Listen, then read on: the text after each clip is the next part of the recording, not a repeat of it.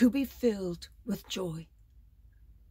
In these days, in Jerusalem, people had many feelings: fear, amazement, doubt.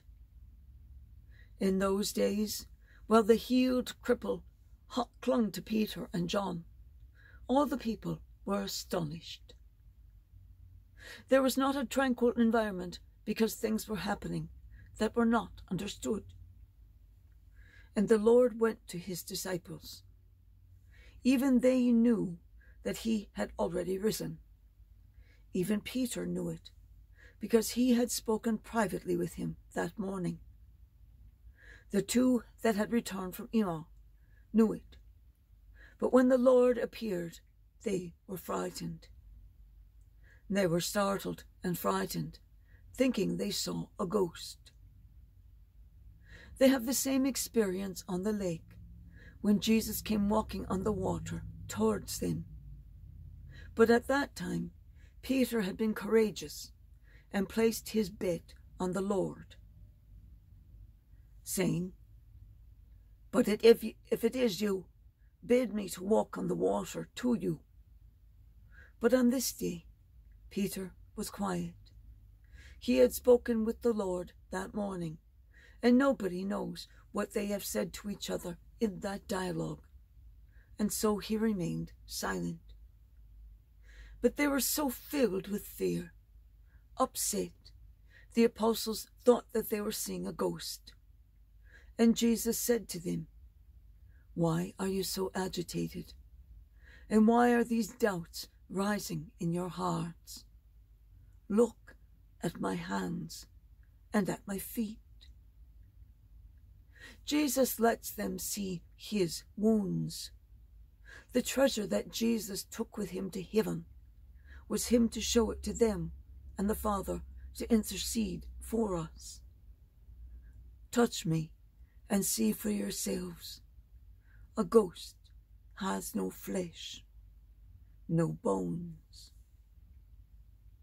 And then there's a phrase that gives me consolation, and for this reason, this passage of the gospel is a favorite. But they didn't believe for their joy. Again, and they were full of astonishment. The joy prevented them from believing. Their joy was so great that, no, this could not be true. This joy is not real. Oh, it's just too much joy. And this keeps them from believing this joy. They were all filled both with joy, and they're being paralyzed by the joy. And joy is one of the desires that St. Paul has for his community in Rome. May the God of hope fill you with all joy, he writes. To fill with joy and to be filled with joy.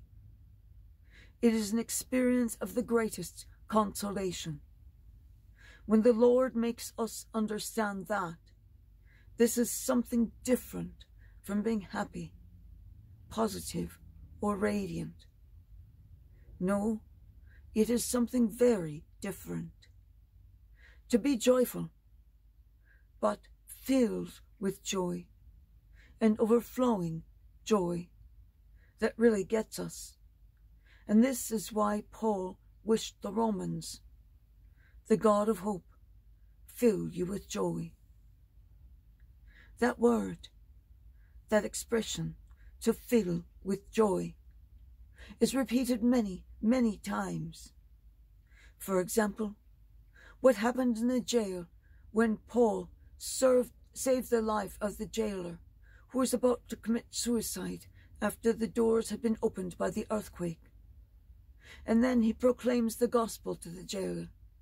Paul baptizes him, and the jailer, the Bible says, was filled with joy for having believed. The same happens with the minister of economy of Candace. When Philip baptized him, he disappeared. He went on his way, filled with joy. And again, the same happened on the date of the Ascension. The disciples returned to Jerusalem, filled with joy. It is this, the fullness of consolation, the fullness of the Lord's presence. Because, as Paul says to the Galatians, joy is the fruit of the Holy Spirit. It is not the consequence of emotions that emerge because of something marvelous. No, it is something much more. This joy that fills us, it's a fruit of the Holy Spirit. Without the Spirit, we cannot have joy. To receive the joy of the Spirit is a grace. I am reminded of the last numbers, the last few paragraphs of Pope Paul VI's exhortations, when he speaks of joyful Christians, of joyful evangelizers, and not of those who are always down in the dumps. Today is a good day to read these paragraphs, filled with joy. But they didn't believe for joy. Their joy was so great that they did not believe. There is a passage in the book of Nehemiah that will help us today in this reflection on joy. The people, after returning to Jerusalem, rediscovered the book of law. They rediscovered it again because they knew all the law by heart. They could not find the book on law before. They had a great feast, and all the people gathered together to listen to the priest Ezra reading from the book of law. This was one of our first readings about 8 weeks ago. The people were so moved, and they wept for joy because they had found the very book of the law, and they wished. It was joyful, so weeping. In the end, when the priest Ezra finished, King Nehemiah said to the people, "Be calm. Do not weep any more. Preserve this joy, because the joy in the Lord is your strength." This word from the book of Nehemiah will help us today. The great strength that we have to transform, to teach the gospel, to go forward as witnesses of life is the joy of the Lord, which is a fruit of the Holy Spirit.